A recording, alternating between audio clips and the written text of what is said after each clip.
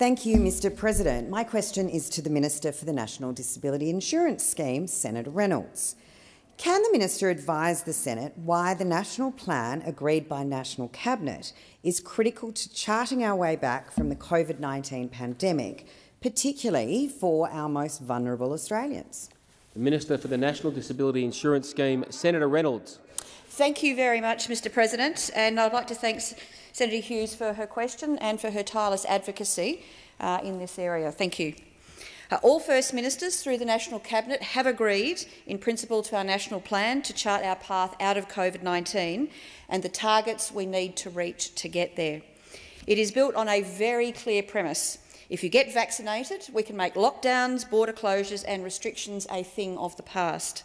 Millions of Australians are playing their part to get to the next step on this pathway to living with the virus. There is no better example than that, than our wonderful disability support workers who are working so hard throughout this pandemic to protect those they care for.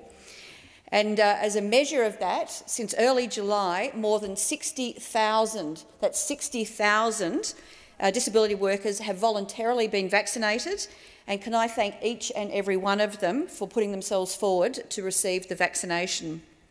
A total of 95,500, or just under 60% of disability workers have now received a first dose, and 40% have received 2 doses.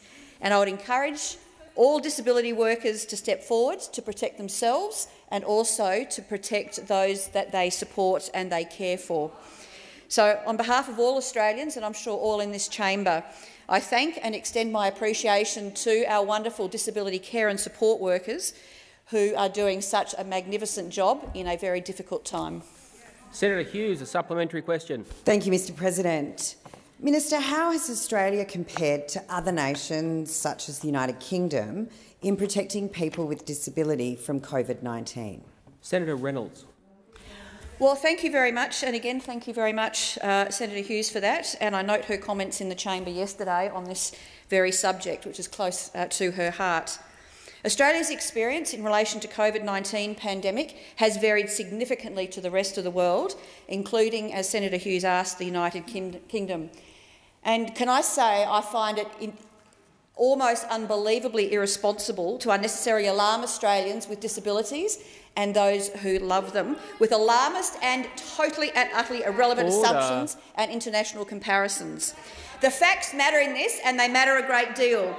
Those opposite are fond of quoting the UK statistics, so let's have a look at the facts. To date, the UK has reported 6.5 million COVID infections, while Australia, with 40% of the population, has less than 50,000.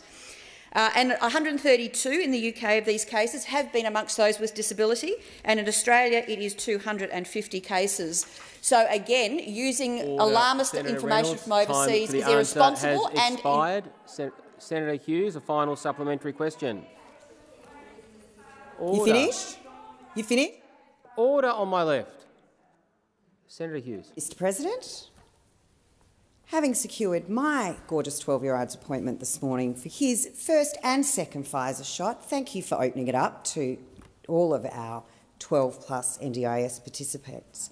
So, Minister, why is the acceleration in the vaccine rollout so important to ensuring the delivery of the national plan and Australia's recovery from COVID-19?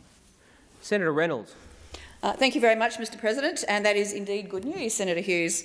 Nationally, we have seen a significant acceleration of the vaccine rollout, now with more than 17.7 million doses being administered. We're vaccinating just under 2 million each week and 1 million in the last 3 days alone. And there has been a concerted effort across government and the disability sector to communicate the importance of vaccination and to provide information on the over 8,000 channels now available. The rates of NDIS participants, like the national rollout, has accelerated significantly over the last few months. Of NDIS participants, more than 95,000 have been vaccinated since early June. Nearly half of all participants and over 16s have now had 1 dose. And pleasingly, vaccination rates for NDIS participants in shared accommodation has tripled since the beginning of June, with 68% now having received their first dose. And as Senator Hughes says, all participants over 12 years old are now